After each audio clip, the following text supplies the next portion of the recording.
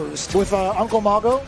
With Uncle dude, the way you see Uncle Mago play with Sako's daughter, you know, and how much like she loves him and stuff like that, like I want Mago to be my uncle. I would love that. I would actually be honored, because look, if I have to go to work, I know for sure my kid's still learning Street Fighter. Right, yeah, No, I don't want Mago to be the uncle for my kid. I just want him to be my uncle. Like, I want him to, like, I don't think that's how it works, James. It's definitely not, but, you know, it's okay. It's okay. But, you know, I'm pretty sure Sako's going to stick with Menat for now. Obviously, a character who's been... So, the 2-bar, 3-bar V-trigger is a big deal. However, for Menat, it's not as bad just because she gets a lot of crush counters with the standing heavy punch. So she builds a lot of V-gauge, you know, inherently. But it is a lot harder now. She doesn't get that super for free just all of a sudden out of nowhere. And then, I'm sorry, not super, but V-trigger for free out of nowhere. Yeah, and then gets a second one potentially. Now she's more limited to one a game, but there's no player out there that's going to maximize it as well as Sako. That's right, yeah. You know, they've toned down a lot of Menat's kit, her normals, her V-gauge building. Right, a lot of the crush counters have been toned down. Heavy punch is a little bit slower on width. Yeah, and it doesn't build as much. And then again, as you mentioned, 3-bar V-trigger is going to be a huge detriment coming into this matchup. One thing I did notice was, in general, sweeps all across the board did increase crush counters. So that's like, they're trying to encourage it more in maybe like the footsies, But he's going up against, of course, Dankadillas, who we saw going with Dalsum, who kind of hovered over G and Blanca. Yeah. But he is going to go with G now. And, you know, I like this choice because... So smart, yeah, because he gets to use the V skill. And anytime Sako decides to throw out the orb, he gets to nullify it. Right, and another reason is that Japan does not think highly of G at all. And G really caused them problems that final round. So I'm thinking maybe Dankadillas is going to try to hope maybe Sako doesn't quite have the G experience. I think that's exactly it. Yeah, he gets to go into P level after the V skill cancel, nullifying the presence of the orb. And look at that, he goes right in there. He does the axe kick to go into that space. And then, oh god, damage time. Guess what? You're going to eat all this damage, and now you're in the middle of a mix-up here. What's going to happen? Oh yeah, you're still under my pressure. Activates, here we go. Yes, sir, you can't jump it for free. You cannot get in there. I've got a V skill that covers my whole entire body. And again, like I said, I really feel like Japan is underrating this character. You know, I'm not sure what the logic is. It might be just because G has awful defense, or just that there are no very strong Japanese G players in like the online. You know, there's no master rank Gs. That's what it usually is. If they don't have enough players for it, they don't really have like a solid understanding of it. That's just the nature of the beast, really. Command grab, okay. He can't set that up again right after, but. Yeah, Dankadillas is all over. Like I said, he gets to throw once more. Gets that P level up. Does have critical art on deck. And that fireball's so fast, man. And it's level 2. Yeah. Or P level 1, excuse me. Okay, Sako gets the jump in, but you know what? Menat's not known for getting jump damage like that. Trigger versus trigger. Oh, the air trigger.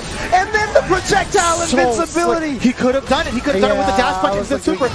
Or the critical art, excuse me. Yeah, he just missed it. I think the jump obviously was a mistake. He could still gonna land on it. He's actually in chip territory, and that's the one, James. Light him up. There you go. Nice work. Nice work, young fella. Oh man, and again, like I said, this is not me trying to be critical of Japan. This is just me matter-of-factly stating that Japan does not think very highly of G. You know, I'm not being like, these guys, I don't know what they're You're not finger-wagging, no, I'm just saying that just matter-of-factly, and so I just wonder if that does mean that they're not as familiar with his toolkit. Yeah, just being able to just smart, right? That's you take away a majority of the presence from Menat, just eliminating that orb, right? See, look, now he gets to advance closer. He does get the confirms off of that, but again, if you nullify it, it's back to neutral state. It's very difficult. Yep. Yeah, the power. One Earth. Cancel? Okay, well, a little bit too far out. Too far away, yeah. And Dankadillas playing it safe, but that's fine. Oh, the robbery. That's what I'm talking about. It just takes one hit into V-trigger, and guess what? The high-low mix-up right afterwards. One more mix-up away. He could potentially stun here if he gets a command grab. Oh, plays it safe, yeah. Oh, okay. So Beautiful smart. from Sako. Knew that he could challenge there. Goes for the reset, but hits him out of the air. Still going to be able to confirm. And you know what? She's got the critical art on deck. Probably going to take it. Whipping the jab for the timing as well. I love it. And Sako's going to take that round. Trademark Sakonoko. I like that. And you Very know, much so. Our good friend, Mr. David Graham, or Mr. Ultra David, thinks that G's V-Trigger 1 might be the best V-Trigger in the game. And it's hard to argue that, to be honest with you, because that thing is so good. It combos off of every cancel. You know, any cancel leads into dash punch, and then G is just so buff when he has that V-Trigger activated. He also gives him the best V-skill in the game. Turning it into a projectile, using it airborne. Like 5 of them, too! Yeah, it lasts forever. Normally when you have one of those V-triggers activated and you use those moves that drain the meter, it drains like 2 or, you could get like 2 or 3 of them, but he gets 5 of them! Oh, didn't get to take advantage of that throw, yeah.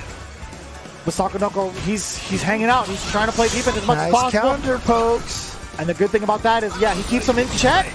No V-trigger left from Dankadillas, and Sako is looking to take this round away. Oh, wait a minute. Oh, boy.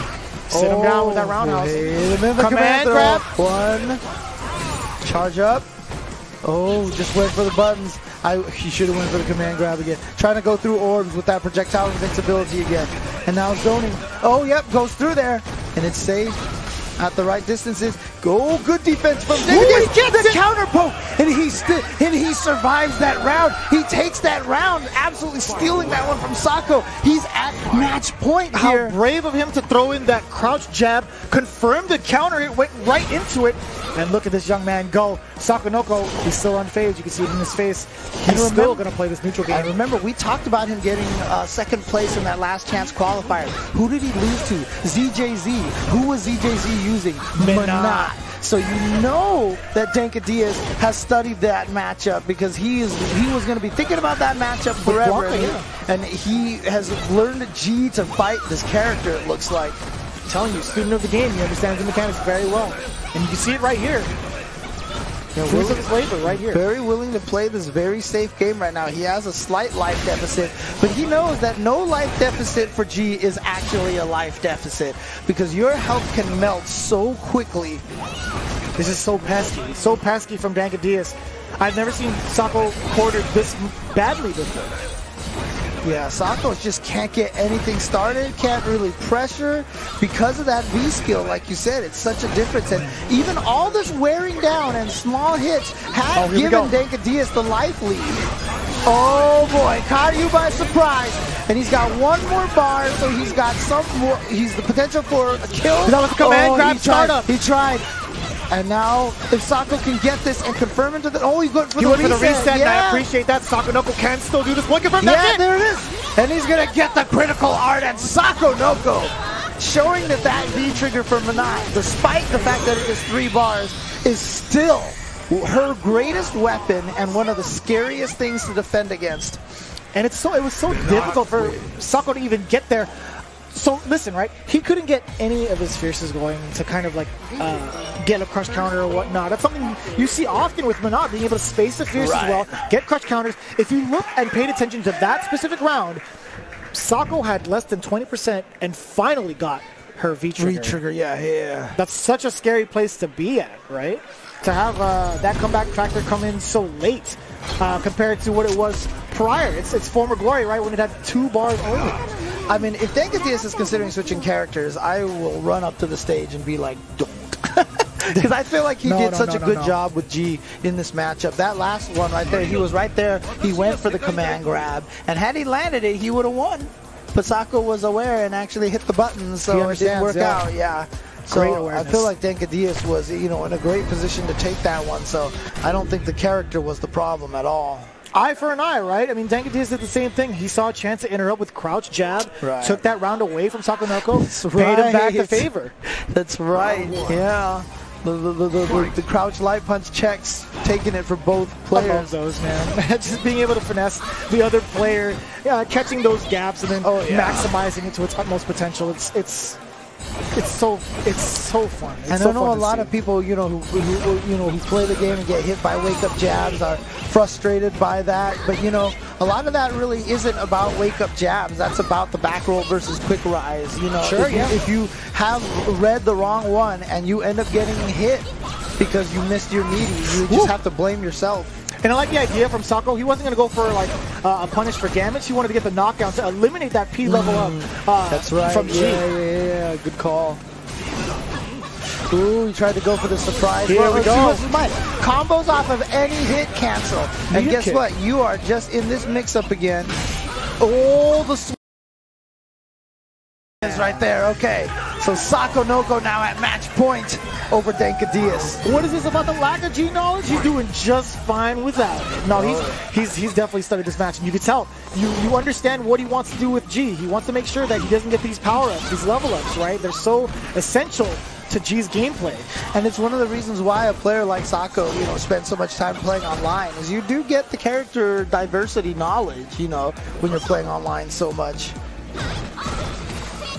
Nice. A whole different story now. A lot more forward movement from Sako. The first time in a long while, Dankadillas is actually cornered, and Sako Noko is trying to looking to take this game away. Yeah, a little bit of frustration right now from Dankadillas. All the things that were working before, he's trying again, just like those EX dash punches, lows, but Sako was ready for it. No anti-air. This is the second time around. Sako got a free jump, and that's it. That's all she wrote. He's going to get the critical art. And yes, James, that is going to kill. Clip that, man. No, you had to call out, man. You had to call out. No, I'm just kidding. I mean, it could have been you if I did say, and James, this is not. I could have just pretended that was That's true. Is this gonna kill? That's what you got to practice now. So. I'm working on it. Well, hey, Dankadillas, great effort regardless. Still showcasing that he is capable of multi-characters. Oh, yeah. But again, Sako Noko showing why he's still one of the gods.